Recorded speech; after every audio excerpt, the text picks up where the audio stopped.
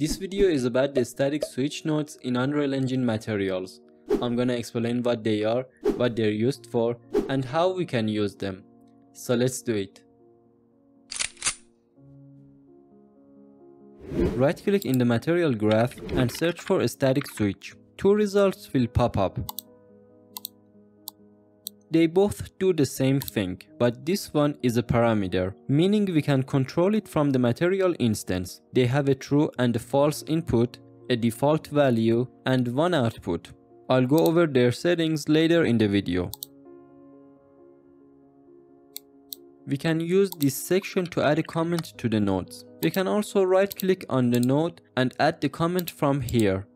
So what do? They take in two inputs. If the default value is checked, they will output the true input, and if the default value is unchecked, they will output the false input. Their difference is that this one only implements the switch and doesn't create a parameter. Add two constants, set one of them to 1, connect them like this, and connect the switch node to the base color input. The default value is unchecked, so the switch will output the node that is connected to the false input, which is 1 or white. If I click here to check the default value, then it will output what is connected to the true input, which is 0 or black. The static switch node only has the default value option, but the static switch parameter has more settings. Parameter name is the name we will find in the material instance. I usually like to name them in a question tone. For example, in this case, I can name it isBlack, connect the constants to it, and connect it to the base color input. Apply and save the material. Create a material instance and open it. We can see the isBlack option here. If I enable it, the material will be black, and when it's disabled, the material is white. Dynamic branch turns it from a static bool to a dynamic bool. When it's enabled, we can use the parameter with dynamic branching. I haven't used it before, but the difference between a dynamic bool and a static bool is that dynamic bool can be changed at runtime.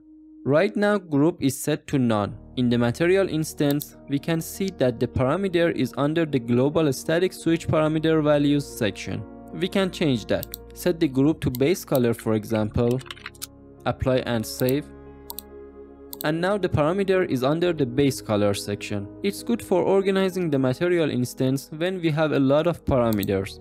Sort priority is also for better organization of the parameters. Let's convert this constant to a parameter. Name it color. Set the group to base color. Apply and save.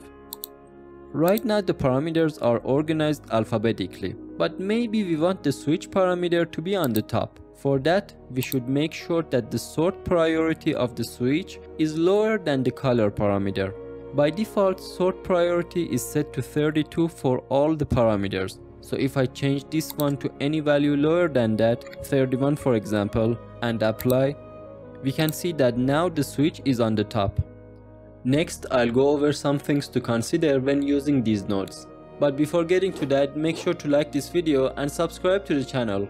Also join our community on Telegram, Discord and Facebook, and check out my Patreon if you are interested in supporting the channel.